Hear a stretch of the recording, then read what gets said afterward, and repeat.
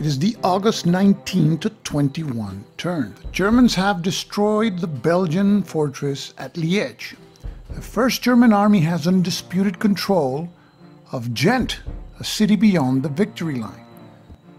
The Fourth German Army is besieging Namur, and to win the Germans must destroy the Namur fortress, which is right now in its last step.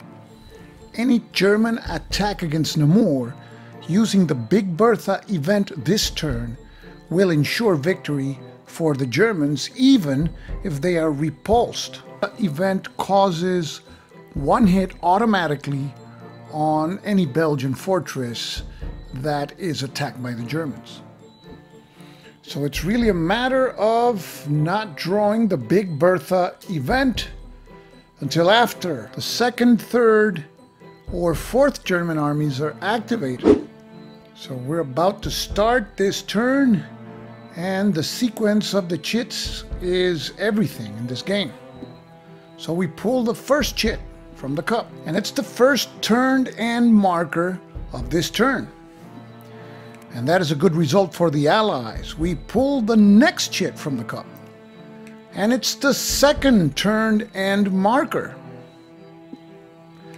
And a third turn end marker would not be a bad result, because it would force the Germans to activate the Fourth Army for an attack without the Big Bertha event. So now we pull another chit from the cup. And it is the Big Bertha German event, and that will spell doom for the Allies. Next event, and it's Albrecht's Fourth German Army. And the Fourth Army attacks Namur, and it will be using the Big Bertha event. Onto the battle board we go one last time. Even if all German units miss, the Germans will still win because of the effect of the Big Bertha event.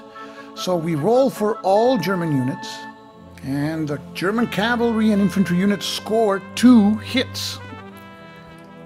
And those 2 hits increase to 3 for the extra hit that the Big Bertha event causes on the fortress. And now we roll for the Allies.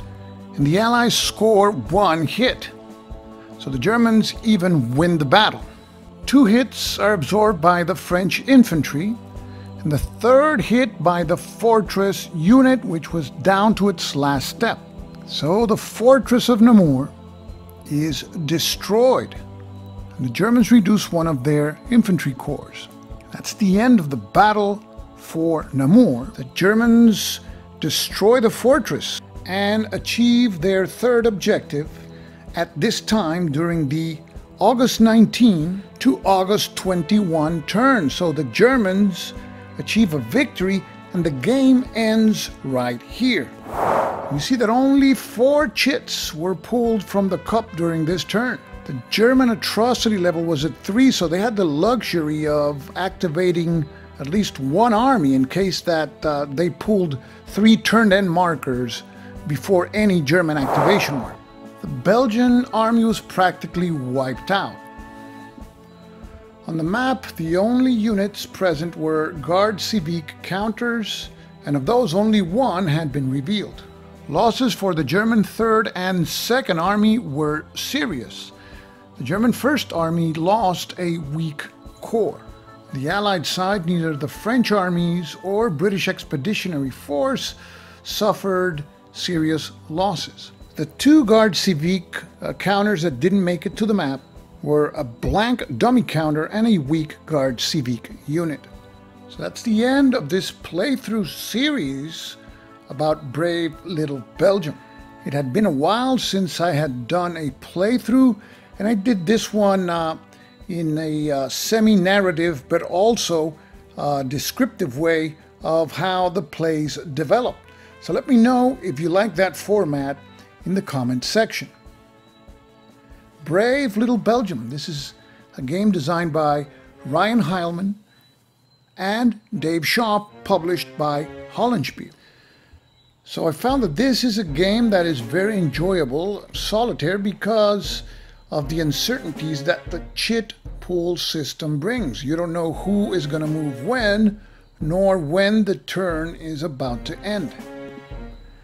And because of the chit pool system, play is pretty interactive. There's not a lot of dead time. And this is a game that also, because of the randomness of the chits that are pooled, has great replayability. So I hope you enjoyed watching this playthrough series as much as I enjoyed making it, and I hope to see you in the next one. This is Stuka Joe, signing off for now. Thanks for watching.